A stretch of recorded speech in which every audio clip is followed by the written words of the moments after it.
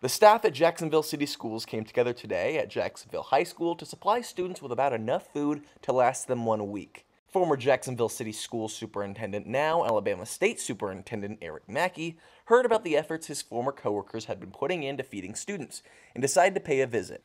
After being part of and watching the food distribution process, Mackey says he's very proud of the work they're doing. And I see the people out here today who are volunteering, who are working, who are helping neighbors. It just makes me really proud to be associated with Jacksonville. Friday morning was the fourth time Jacksonville City Schools had organized the food distribution.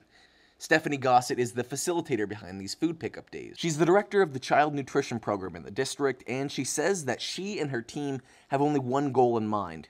We're really just trying to assist the families that are in need, and it's just one less thing they have to worry about with all this going on. Gossett's team certainly seems to be making lives easier.